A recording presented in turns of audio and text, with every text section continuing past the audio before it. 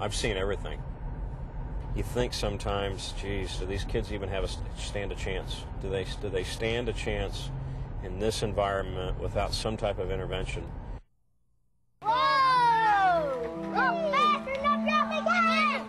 They see gang fights, they see drive-bys, they see officers come and arrest Daddy. I have a couple girls that are terrified of men. We have a little girl that was intentionally burned. They have bruises in places that wouldn't necessarily result from a fall. Some children have seen their fathers beat up their mothers. They expect to be hit. Without St. Mary's,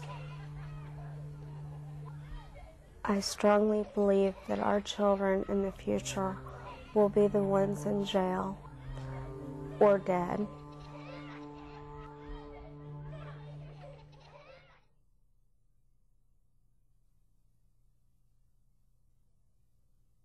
Reaching children from the age group of 3 to 5 is the most important age because this is when their brains are developing.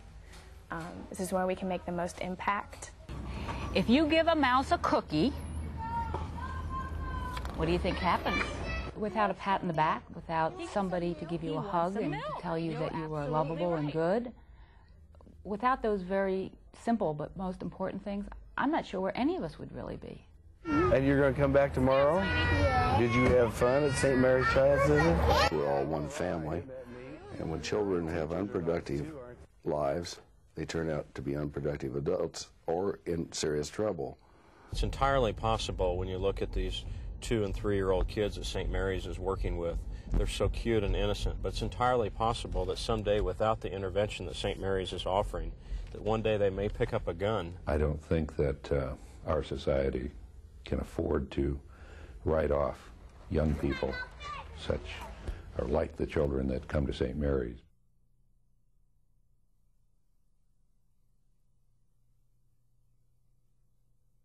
It would just be staggering for the average citizen if they were aware of the number of kids that are at risk. I guess when it really becomes overwhelming is when you do drive past some of these houses and you think that it's not just one child there. In many cases, it's 2, 3, 4, 5, even more. Hey, you want to walk with Julia? She's got a hand. Our children come from all over the county, and 96% of them live in poverty. I think I was very unaware until I started working here of how deep the problem is. What kind of cookie are you going to make? All of these kids cognitively do not have limitations. It's social and emotional and things that have happened to them in their environment that limits them. These kids desperately need a warm, safe environment, a place where they can trust people in order to be able to become enough to learn the things that they need to learn at this age. When children first come here, they're pretty quiet and, you know, kind of down and out and feel like they're unwanted. They have a great need We'll get some more batteries. to understand consequences.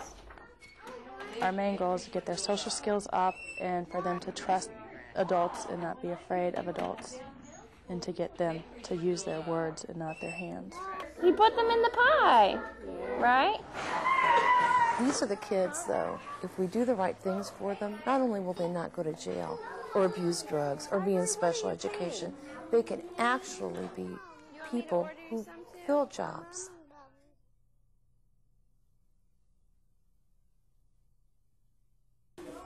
Come on. We have our original location at 901 Dr. Martin Luther King Street, and now we have 4 classrooms at Fort Benjamin Harrison. It seems to help him here. Since he's been coming here, it's helped a lot. There's a preschool for the 3 to 5-year-olds where we look at development. And secondly, there is a program called Family Services where we look at the family, their basic needs, and help them in terms of understanding child development and parenting. Before he started in the program, he was babbling, not using many words, not constructing sentences, and now he is talking much better, relating to other kids better. May, this is Julie Neese from St. Mary's. We have many parents who are very young, many parents who did not finish high school, many parents who have no marketable skills, many parents who have no parenting skills, and those are the reasons we're there. Don't have to eat them if you don't like them. We offer also a hot meal program every day for the children. Sometimes it might be the only meal that they get. Our philosophy is to take our services where the children and families are and where the need is. If it wasn't for St. Mary's, Keisha would not be at Holy Cross because of her severe behavior problems, the fighting and the scratching. I think Keisha was at St. Mary's for 6 months before I seen a tremendous change in her personality, in her behavior. And I would call the teacher and I said, what are you doing at St. Mary's so I can do it at home?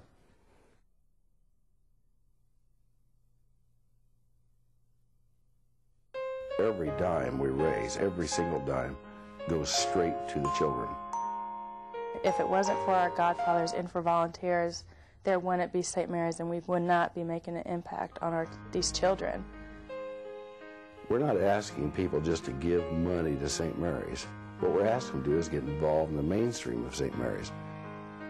The overwhelming satisfaction of being a part of the miracle of St. Mary's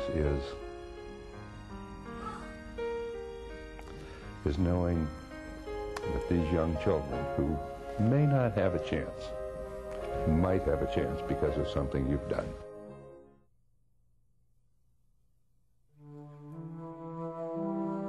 She had been molested by a grandfather and an uncle on a regular basis. It took months before she trusted that that wouldn't happen. And she is now a very tall little 5-year-old who is going to go to kindergarten next year. And we expect her to be entirely successful.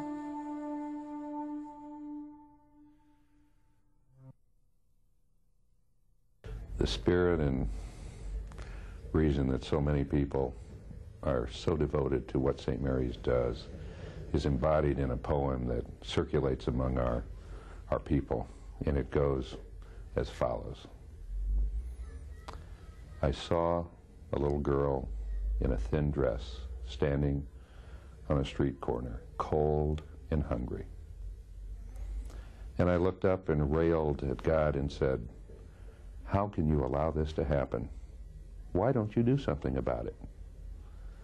And God was very silent until later that day, a voice said, I am doing something about it. I created you.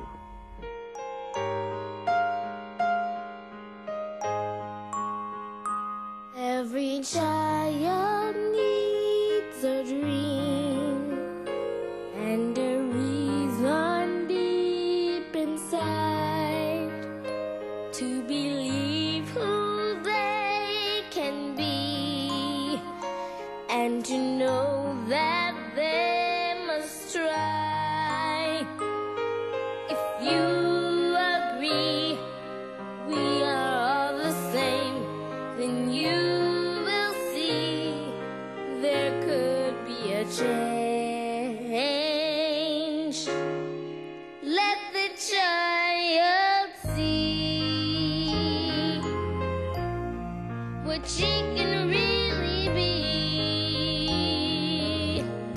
Let her understand a reason to